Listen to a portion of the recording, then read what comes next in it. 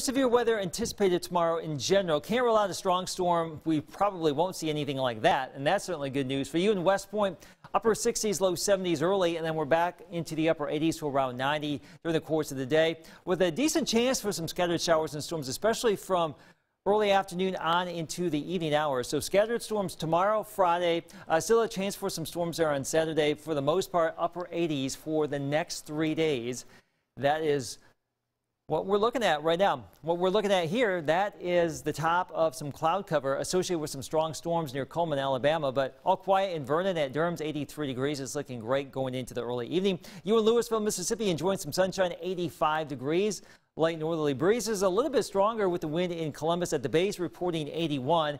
And for you in Tupelo, 82 degrees. It's been fairly cloudy for a good chunk of the day, but we are now seeing a little bit of sunshine. What you see here, comfortable temperatures, lower humidity. It's not too bad of a summer day around here. And because of the fact that we've had some cloud cover and a little bit more stable air, not a lot of shower activity locally, but just off to our east. I mean, just off to our east, we have some big-time boomers over here near Cullman, southwest of Huntsville. There's actually a severe thunderstorm warning over there, but we don't really have to worry about that for tonight.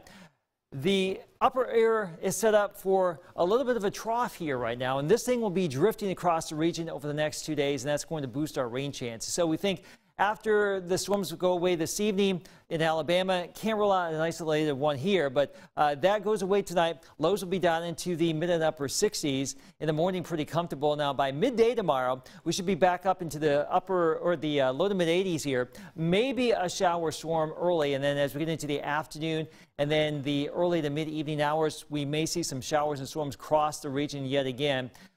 Those go away tomorrow night, and then we will likely do it again as we get into our Friday, scattered showers and storms. And some of you will get some downpour, some of you may miss out, but they are possible.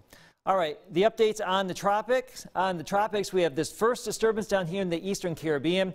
A decent chance for development over the next couple of days. Another one out here in the Atlantic. This is a little bit more impressive at this time. Both of these are expected to track back to the northwest as we go throughout the next week, and we'll just have to wait and see if they do strengthen. Where will they go?